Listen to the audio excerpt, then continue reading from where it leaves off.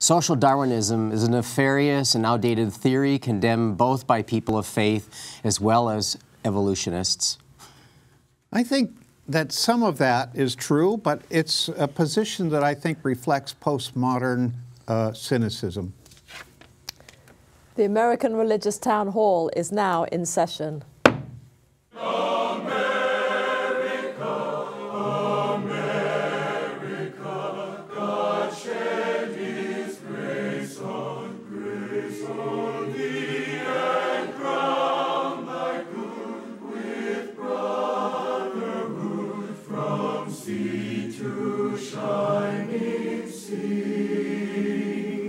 Welcome, friends, to the American Religious Town Hall meeting, where the discussion of religious, political, and social issues is meant to promote the cause of religious freedom and to help us better understand each other.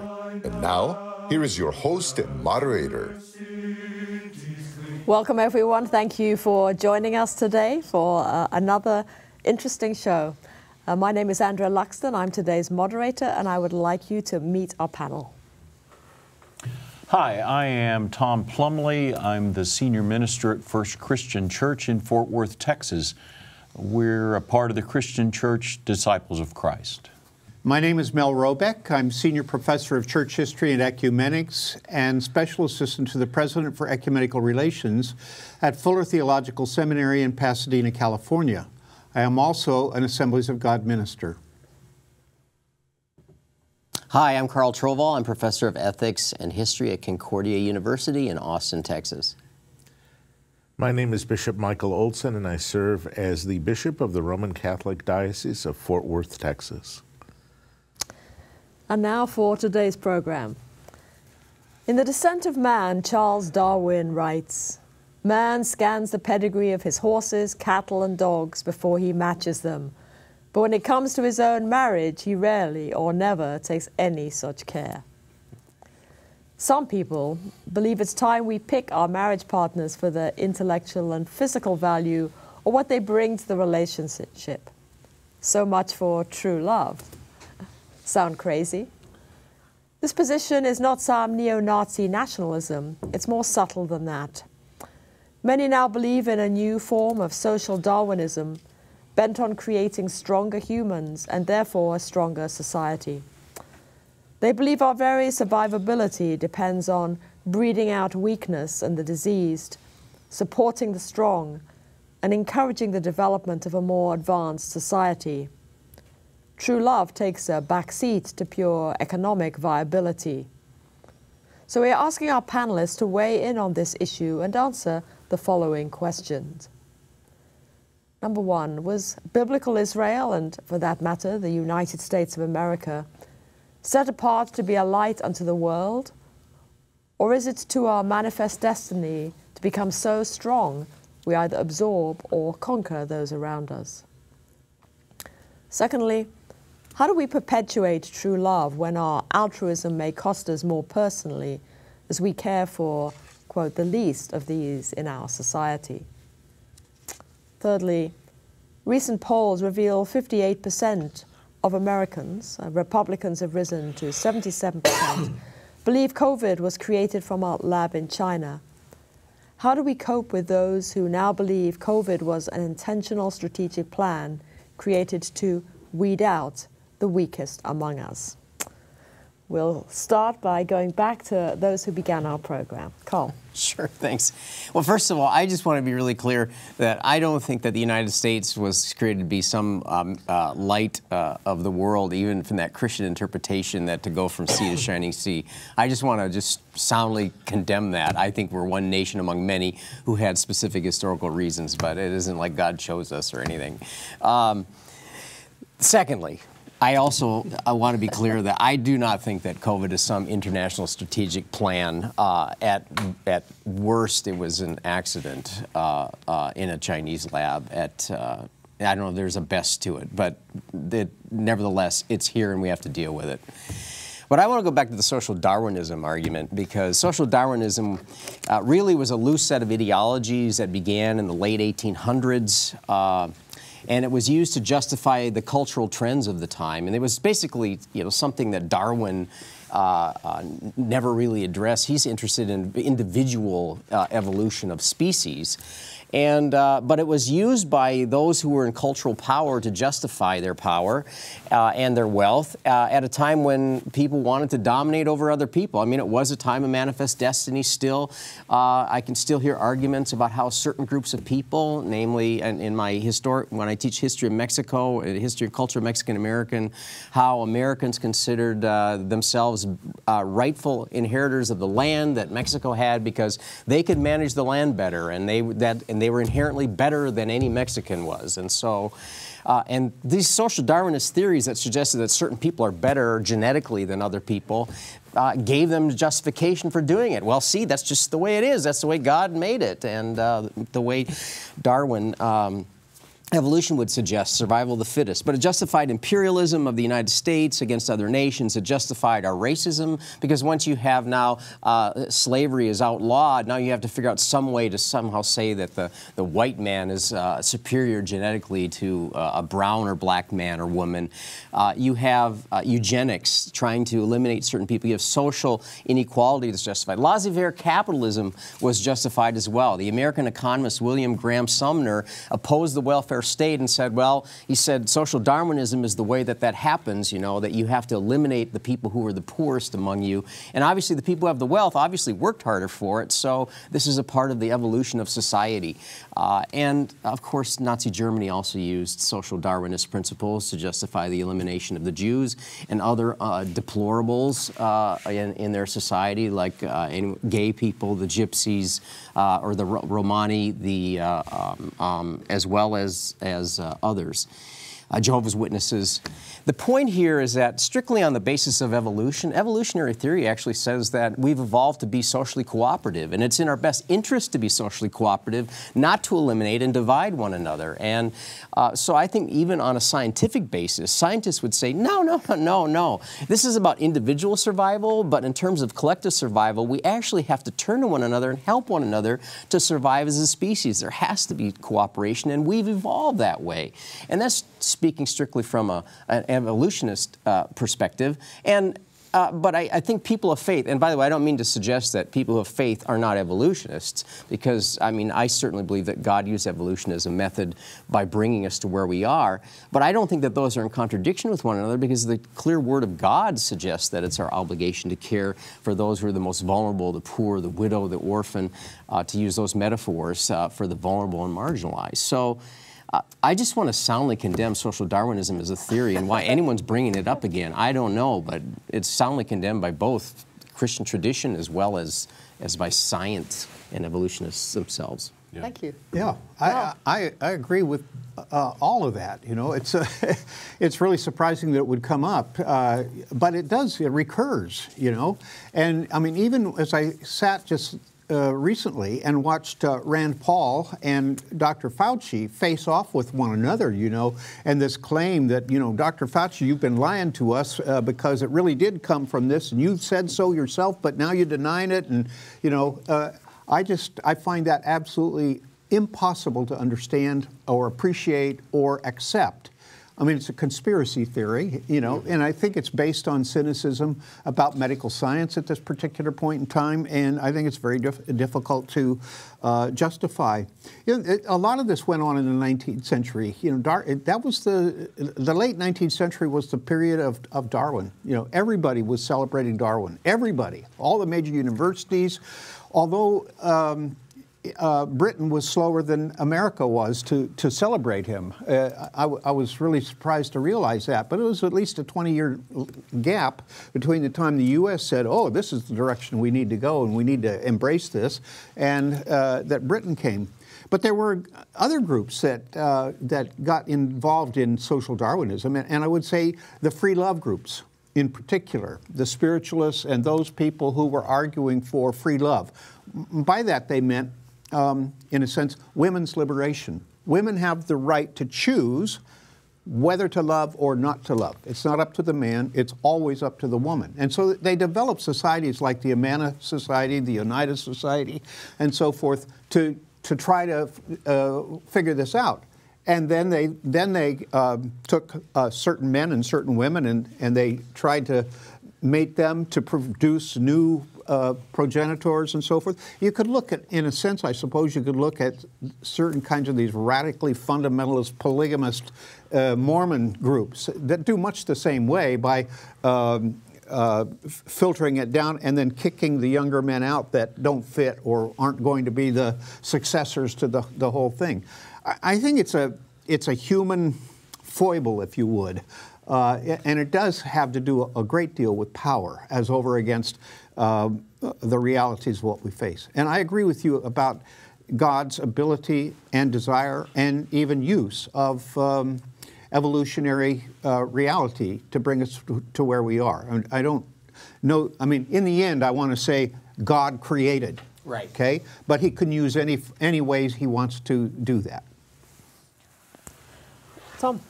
Yeah, I just want to say poor Charles Darwin for getting his name dragged through the muck of so much human sin and greed and desire to oppress and those kinds of things. As Carl said, you know, what he was really talking about was that we are not only evolving toward cooperation, but evolving toward mutual caring and responsibility for each other. And so, gosh, the poor guy. I want to go back though to our what I call our marching orders as the body of Christ. All of us have before us Jesus's initial understanding of who he was and what he was about, set out in his first sermon. And I think if we are the body of Christ, we are to do that. We are to be about good news for the weak, good news for the poor, recovery of sight for the blind, setting at liberty those who are oppressed, bringing in God, or declaring God's Jubilee time, the time of redistribution and of emancipation that God had designed. That's what we're about. That's what Jesus was about. Bearing the weak and bringing each other up to a higher standard and to a higher ability to take care of ourselves. Thank you. Bishop, anything to add? Yes, I would just say Malthus is really who comes to mind in the 19th century as far as, I mean, social Darwinism, it wasn't Darwin, I know, but they took a certain aspect of a theory and they said, hey, you know, this can justify the way we've been treating people for a while. Right. All right, so in and it's science. In England as well, you know, you had the Irish potato famine prior to that, and then they justify it this way. Well, you know, they're Irish. And then, you know, and then in the United States, same thing with kind of a theological bent towards manifest destiny, etc. But also, I mean, in the Industrial Revolution, there was a need for, we needed workers, not families. But families were needed to somehow form workers, but you didn't want an agrarian family. So we developed this nuclear family idea, presided that there'd be workers in the industrial cog or sailors in an empire's navy, you know. And so those are all convenient uses of theories for application, which really aren't based in an observation of reality. It's not empirical science as well. And so it takes on an ideological agenda. Where I see it not quite as strong today, but where it's been with regard to the COVID crisis, I find is a lot of people are saying, well, you know, most of those people who died anyway had other pre-existing conditions. So, you know, we all got to go sometime. So therefore, why should I wear a mask?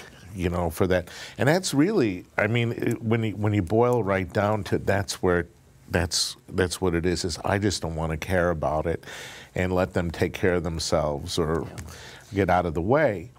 But, you know, this Most is... important, get out of the way.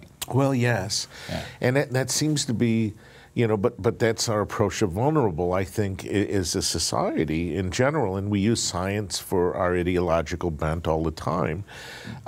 You know, I think, you know, there's a, you know, the prenatal test for Down syndrome. All right, that's done in an embryo. Well, why are we doing that? Is it going to help us treat Down syndrome? Or is it going to do? Well, no, they do it in the sense to encourage the abortion of a Down syndrome child, you know, because, well, there's too many of them, and how are they going to fit in? And then we start weeding other people out, all right? And it's a subtle, you know, Nazi Germany forced this because it's, you know, by way of will, and, you know, I think we're a little more seductive than the Nazis. But I'm not so sure how different we are all the time when it comes to our values about who belongs and who doesn't belong. And then it's an extra scandal and sacrilege when we somehow apply this to God's will. You know, that God thinks it, where somehow it's that God directs us for entitlement in the exceptionalism of entitlement instead of the exceptionalism of service. As a country, you know, we all got here, I know, save the Indians, but one could maybe, you know, make an argument for Native Americans being pushed out by other tribes, etc. But all of us somehow got here, and I know the African Americans as well, but even there, though you had tribes selling other tribes, you know, but the United States, we escaped from some sort of bad situation that made our ancestors somehow decide we're going to cross an ocean to get over here because we need to survive. And then we need to live, and then we forget that basis, and it turns us into, you know, committing the same sort of evil that got us here in the first place. That's right. That's right. Particularly against those folk who were living here already. Yeah. Yeah. As you were talking, it occurred to me, too, I also think that the social Darwinism was a convenient way for religious people. Maybe you said that, but and so I'm just repeating. But it's a convenient way for religious people to say, well, now there's objective evidence that our oppression was fine. I mean, like, I can't justify it on my Christian principles. But, I mean, since that's the way the science works, I mean, who am I to say it isn't? So, right? So you can shift blame away from yourselves and your oppression of other people to, well, this is the way of science. Is there hope we can do it another way? Or is this just how we are? Is this just how it is? Well, I think deeply we, as fundamentally both saint and sinner, I think the sinner side of us will continue to oppress people and seek advantages for ourselves. I mean, I think this is why precisely I'm Christian, is because I hope that the better angel of my nature, and that God's transformation of myself can help transform that selfish part of me, forgive it, but then transform me into something that's other-oriented rather than self-oriented. And I think that's. Well, I think the fact that we're prone to something doesn't mean we're fated to something. Yeah, good point. All right, Yeah. and I think as a Christian, I think that relies on God's grace. Yeah. All right, in the way God wants to give it, both in ordinary ways and extraordinary ways. And us teaching the story. Yes. Yeah. Yeah.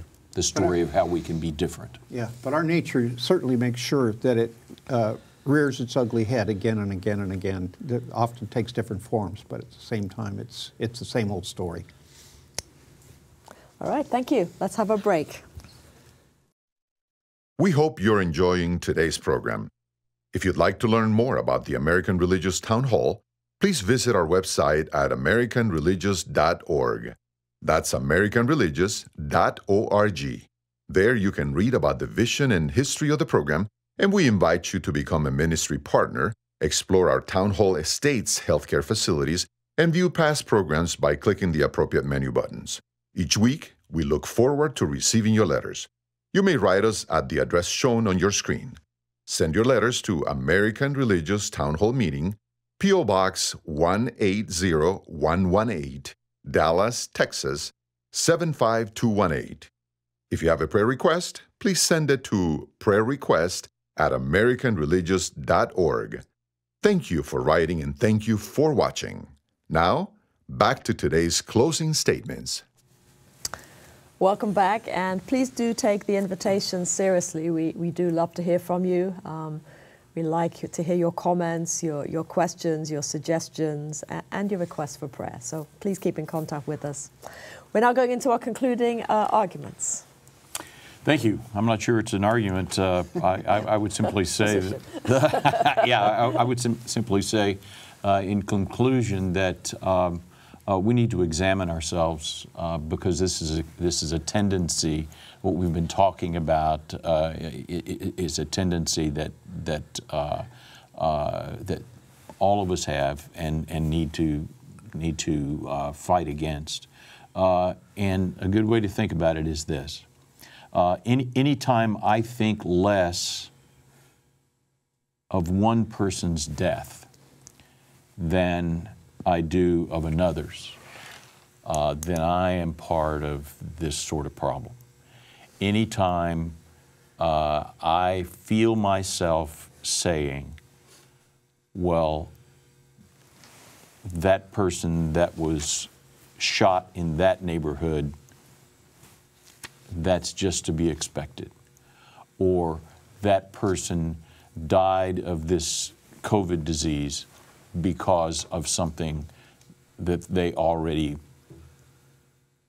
had and were going down the road toward death anyway, and reduce that death to anything less than the grievous thing that it was, then I am part of the problem. So if we can watch ourselves in that way, I think we might be able to turn a corner and go a different direction. Thank you. Yeah, thanks, Tom. I appreciate that. I completely agree with that. And you mentioned COVID. I mean, I don't think the one thing that we've talked a whole lot about, but the consequences for those who are poor, who are more marginalized, who don't have access to health care, this COVID crisis is certainly hitting them way harder than those of us sitting at this table. And I mean, I'm making a presumption as a generalization, really, about our wealth and status in society and position. And I think that alone makes me think, you know, this isn't a time to sit back and say, well, that's just really so sad. I think it's about how do we encourage ourselves to be more responsible. I mean, I hate wearing masks like everyone else does. I mean, I think everyone hates wearing the mask. So then the question is, well, what's within our realm of control to help contain the virus and its spread so that it doesn't affect the people who are most affected? I mean, we know that people in poor communities are more deeply affected, and there are lots of complicated reasons for that. But I do hope that we'd be transformed ourselves in a way of taking that personal responsibility and saying, what is it I can do to not for everyone else, and not blame. Mm-hmm. I'd just like to close, I guess, encapsulate the statement, my statement with just quoting what Pope Francis said to the United States Congress when he visited in 2015, just to cite something here. The Golden Rule points us in a clear direction.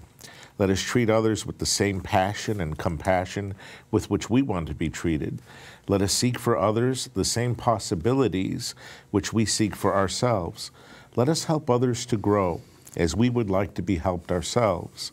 In a word, if we want security, let us give security. If we want life, let us give life. If we want opportunities, let us provide opportunities. The yardstick we use for others will be the yardstick which time will use for us. The Golden Rule also reminds us of our responsibility to protect and defend human life at every stage of its development. Very good. I don't think these ideas are simply Charles Darwin's ideas. I think when I think of this, I think of Jack London as well.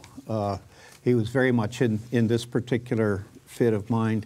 And I think that, you know, as we thought about the way we get married the way we seek a mate, it's really interesting to me that kind of this Darwinian approach or Jack London approach or whatever might be something like this. I've made a lot of mistakes, and one of those was marrying my wife, or she marrying me, you know, because I never did go back and ask her first, tell me about your ancestry. Give me your genetic markers. Let me find out what your strengths and weaknesses are.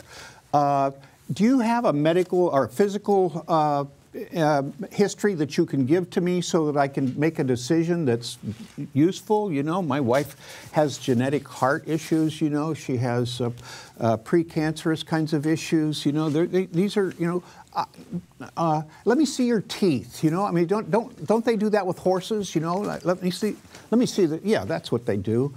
I just think that that's kind of crazy. Just a little bit. And I know that if my wife had done that to me, I would have failed miserably, you know. So I just have to say, viva l'amour, you know. Love, let love take its place. And for those of us who believe that God guides our footsteps, I think God brings people into our paths, and we are ultimately the one that makes a choice. It's not pre-programmed. We're not told this is who you must marry or anything like that. But I do think that God's in the mix, and I think I am quite happy to trust that. And my heart.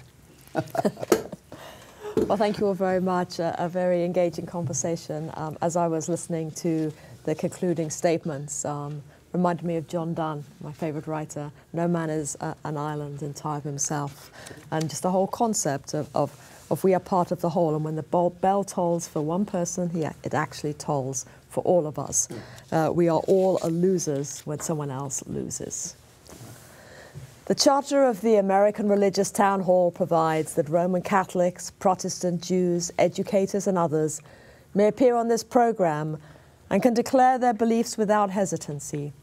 And the rest of the members of the panel will uphold and guarantee that American right to all who will appear, irrespective of race or creed, so that the rest of the world can see that here in America, we believe in civil and religious freedom, not only in theory, but in reality. And now, friends, until next week at the same time and over the very same channel, the American Religious Town Hall meeting stands adjourned. And may the God of all of us bless all of you.